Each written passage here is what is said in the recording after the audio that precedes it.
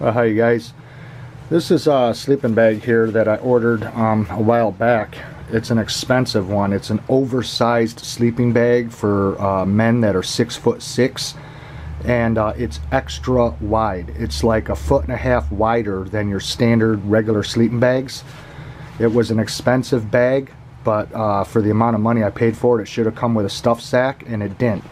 And this Hunter Green stuff sack right here, the sleeping bag will fit in it, but it fits in very, very tight, and it's very hard to get the sleeping bag back out. So what I'm going to do is I'm going to make a stuff sack out of the black canvas, and I'm going to show you guys how I make a round bag with a round bottom with a pull string at the top for sleeping bags and different things. So it'll have a pull string on it just like this bag has, and you can see how there's a V cut in there. They stitch to here and then it goes to a V, and I'll show you how I do this. I don't have any schooling or training in how to make different things, but I just look at how store-bought materials are made and I just replicate it. So let's get started. How I do this is I just lay the sleeping bag on the canvas, and then I roll the canvas around the sleeping bag until it comes down to itself like that. And then what I do is I mark it down here at the bottom,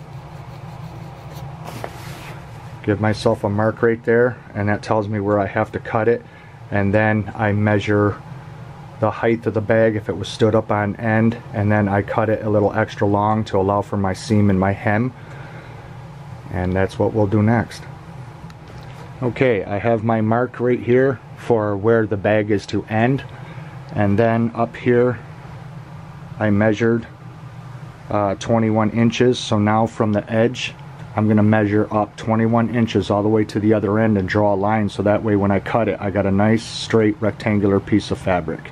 Okay, now I have my rectangular piece laid out and it's flipped right side up, because what I did is I measured the length and split the difference to find the center, and right there center.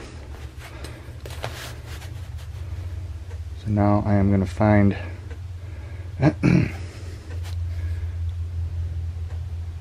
there's the middle right there. So we're going to go I'm going to go 2 inches out here and 2 inches out here, because that's where I'm going to sew in the black webbing handle, so it has a carrying handle after it's made into a bag. Now I'm going to figure out how long my handle needs to be. I want to leave myself at least 1 inch on both ends, so it's about 7 inches. So I'm going to cut it at 7 inches. And you want to melt both ends with a lighter so it can't fray.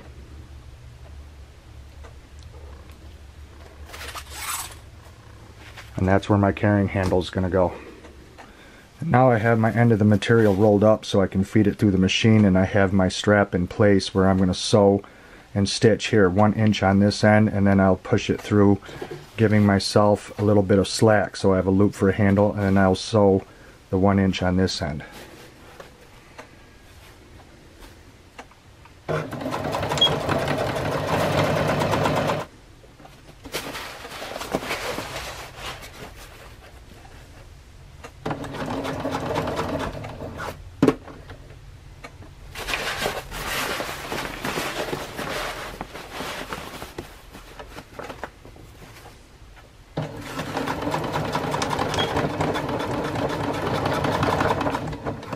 Okay, now I rolled up my material and I turned the whole thing around, giving myself a little bit of slack here for the handle, and now I'm going to sew 1 inch around on this end.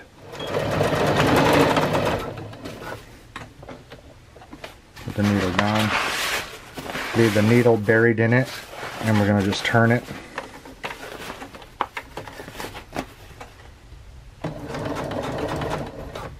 Put the needle down. And I'll turn it again. and then we're going to come back and put a double stitch in it.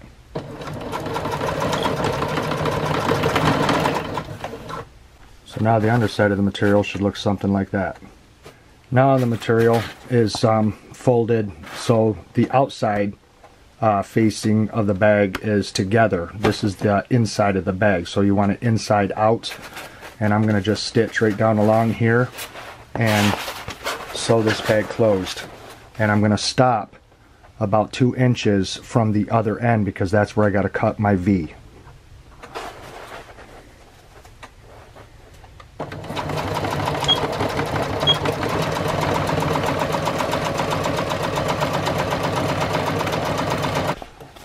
Okay, I stopped 2 inches from the top. I marked my edge, and when you cut your V, you want to leave yourself a little bit of unsewn material between where you end with the needle and where your cut line is. And we'll just go ahead and cut these off.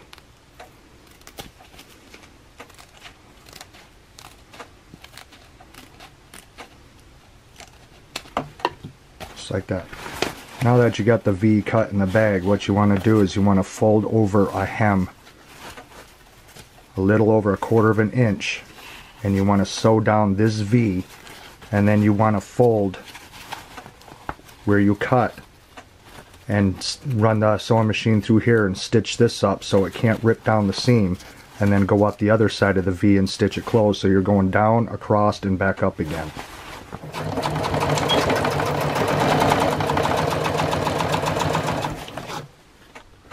You want to remember when you cross that Y where it comes down to the seam, you want to stitch across, back stitch, and then come back again. So now you can see that the V on the underside, I went down and stitched right across where the Y is, and I went down and I stitched, and I went across the seam and back stitched right here a couple times, and then continued on up the other side, so that locks it so the bag can't tear down this seam. Okay, I have my paracord here. And anytime you cut paracord, you always want to melt it with a lighter or it will unravel. And you want to tie a knot in it. That's way as you start sewing and everything, this can't get pulled down through the pocket. You don't want to lose this. There's 2 ways you can do this. You can just stitch this pocket all the way down closed, and then later go back with a piece of coat hanger and squeeze it around the end of this, and use the about a 6-inch piece of coat hanger like a threading needle, and then just thread your paracord all through here. But this way I'm going to sew it already inside the sleeve, and you want to give yourself some hanging out. And then you fold your seam over, and you got to remember to fold your seam the right way. Now this is the inside of the bag, so I'm folding it towards the inside. If you fold it the other way, your hem is going to be on the outside of the bag, so make sure you get it going the right way.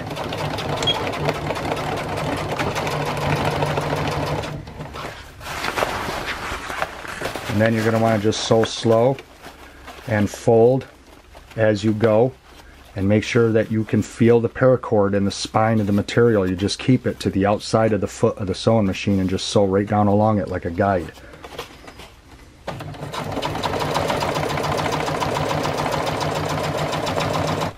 Now that we're nearing the end, when you get to the end, you just back stitch it and forward, and you're done. Okay, now that the seam is closed with the paracord in it, I'm now going to cut it off my roll.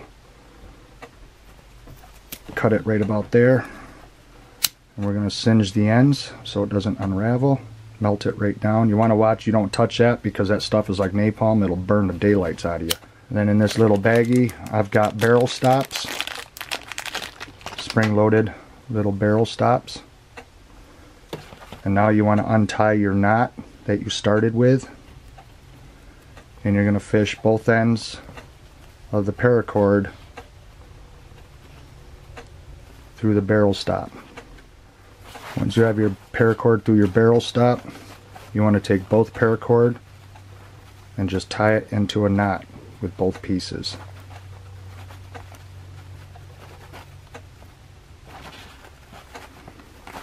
Just like that.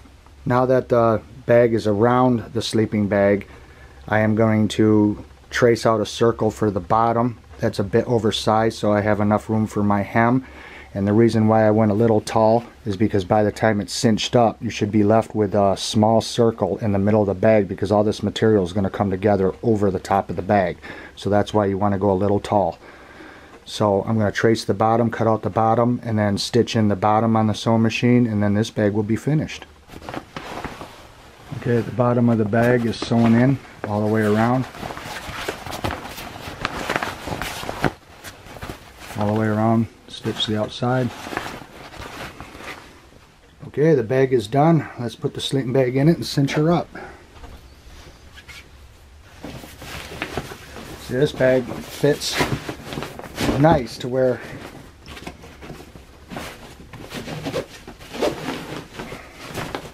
I don't have to really struggle to get it in and out of this bag. And because it's new, you got to work the material around. So as you cinch it,